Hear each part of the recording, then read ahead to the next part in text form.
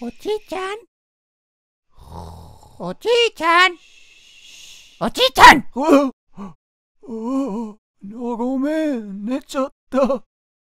なんだい？おじいちゃんは特許大学を卒業したよね。まあ、えらい昔のことだね。突然どうしたの？僕もそろそろどうすればいいか考えないと。そうだね。特許大学は結構長い歴史があるからね。ドイツ語学科でいつも楽しい授業をやったよ。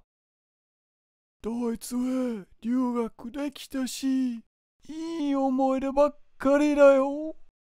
すごいね。独協大学のオープンキャンパスに行ってみたい。いってらっしゃい。